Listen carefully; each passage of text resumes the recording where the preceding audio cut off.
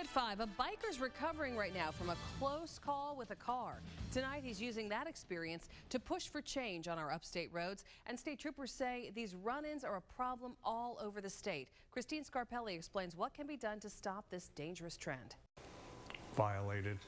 It's the only word Barry Peters says can describe the way he feels now after he was hit by a vehicle while riding his bike Sunday morning. I just can't fathom why somebody wouldn't stop if they really cared about human life. He was on Highway 101 near Greenville-Spartanburg Airport. This road was the last thing he remembers before someone shook him awake on the ground. The GSP police say it was a hit and run. Peters suffers a dislocated elbow, a painful injury to his back, and can barely walk. I feel very lucky to be alive at this point. The Highway Patrol says bicycle versus vehicle accidents are happening more often statewide.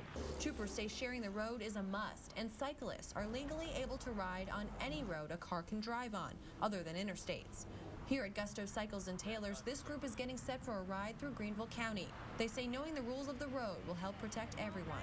Texting, on the cell phone, not paying attention, cyclists are smaller than a car, so it is a little bit more difficult to see. On Highway 101, there is no shoulder, but cyclists are still allowed to ride two abreast. Schmidt says cyclists must do their part to stay as close to the white line as possible and signal at intersections. Peters says a wide shoulder can help, but in his case, it isn't always available. If motorists had the same appreciation as most cyclists do for, the potential harm that can come in an impact, that we'd probably be okay. He says he's thankful he's around to help spread the word and raise awareness that cyclists can use the same road to spin their wheels. In Greenville County, Christine Scarpelli, 7 on your side.